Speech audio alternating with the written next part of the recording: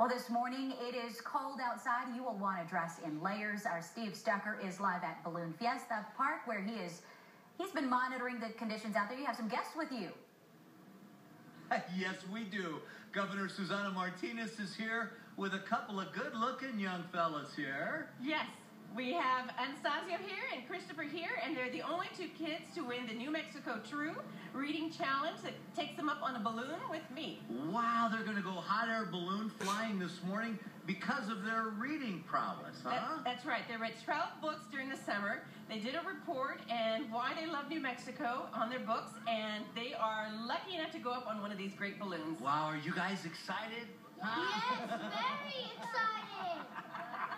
I don't blame you. Yeah. Show them how you're ready. Show your camera. Oh, you got a camera and everything, huh? He's ready. Hey, all right. That is perfect. Well, you guys get some great pictures, and I'll show them on air next week, okay? Governor, now, how do people get involved in this program in the future? Well, we will have it every summer. It's to avoid the summer slide. When you stop reading, you read either 6 books, and you're eligible for certain prizes, or 12 books.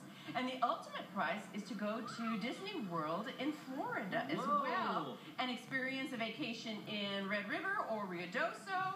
Talk about incentives to get up and have fun. And you know what? Reading is just cool. I loved it back when I was in school. Ancient history, we rode dinosaurs both ways. But that's a great program even for these days. Thanks, I'll let you go. I know you're worried about getting out there in time for your flight. We appreciate you coming by this morning. Thank you so much. Thank you. Let's take a look at your forecast and see what's going on. You can see Dawn Patrol.